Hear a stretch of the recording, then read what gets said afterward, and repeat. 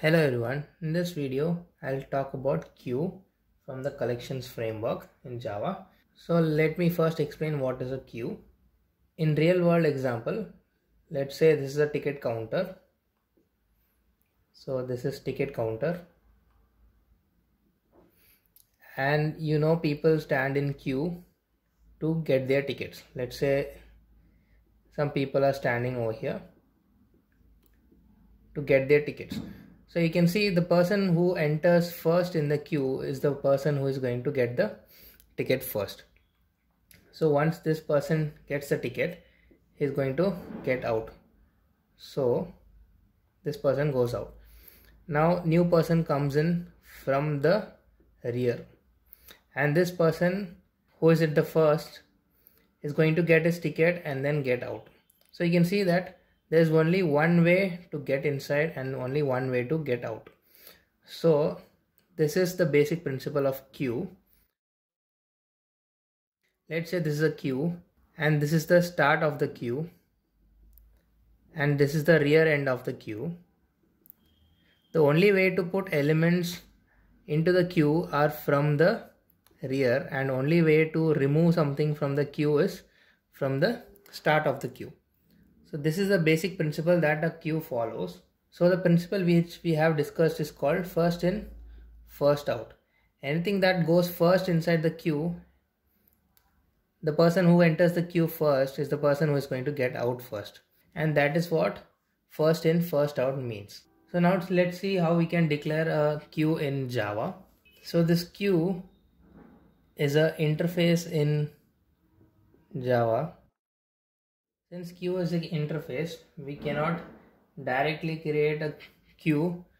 Hence we will use something called linked list. Let me give you the syntax for queue and then I'll explain it better. You'll say queue. We'll tell the type of elements which we are going to put inside the queue. In this case, let it be integer.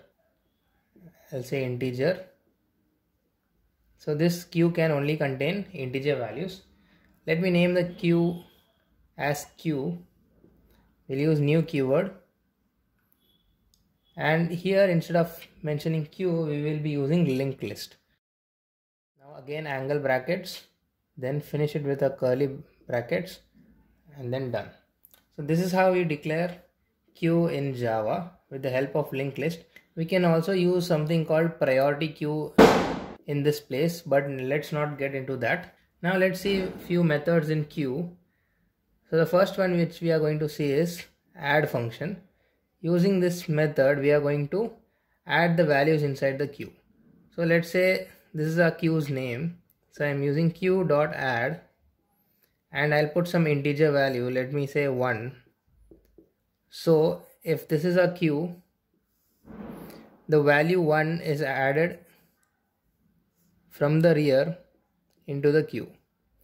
So let me now add few more elements. Let's say I add 2. So now 2 will get added over here from the rear. So now 2 is also inside the queue. Let me add few more values. So now our queue will look something like this. So these are the values inside the queue, and this is the method add to add some values inside the queue. Now let's talk about one more function which is called remove.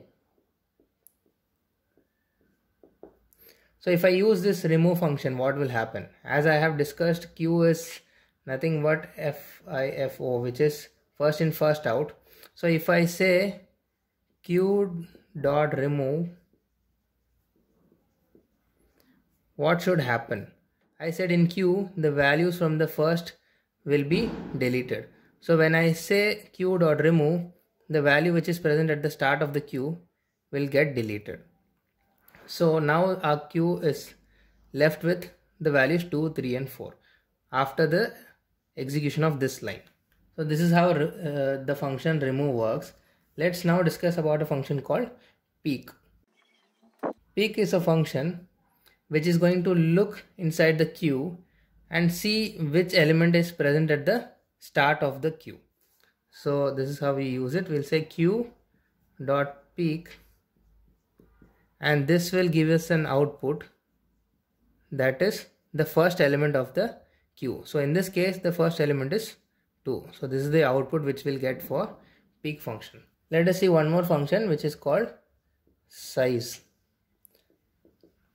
This function, as the name suggests, which will give you the size of the queue. If I say queue dot size, so in this queue you can see we have 3 elements, 1, 2 and 3. So the output which it will give is 3. So quick recap, we saw how to declare a queue in this video. Then we saw a few methods. We saw the method add to add values inside the queue. Then we saw remove. This is going to remove the first element from the queue because queue follows first in first out principle. Then we saw the method peak, which is going to just look at the first element in the queue and give it as output. Then we saw the method size, which will give the actual size of the queue which we have. That's all for this video. If you learned something from my video, please leave a like and consider subscribing to my channel. Thank you.